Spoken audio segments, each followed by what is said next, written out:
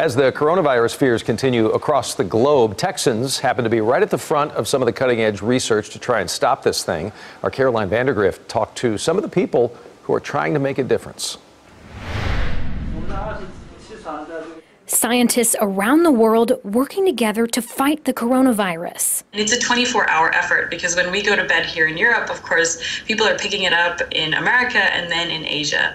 Researchers from the University of Texas at Austin recently made a critical discovery, creating the first 3D atomic scale map of the virus.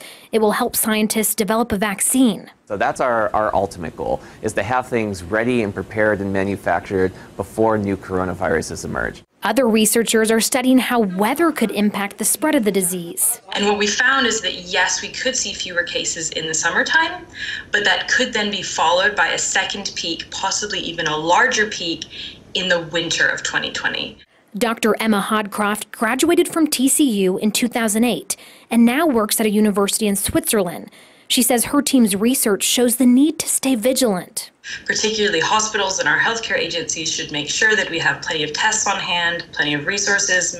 Dr. Hodcroft's team has also created this interactive website so scientists can see how different strains of the virus are related to each other and how they spread to other countries.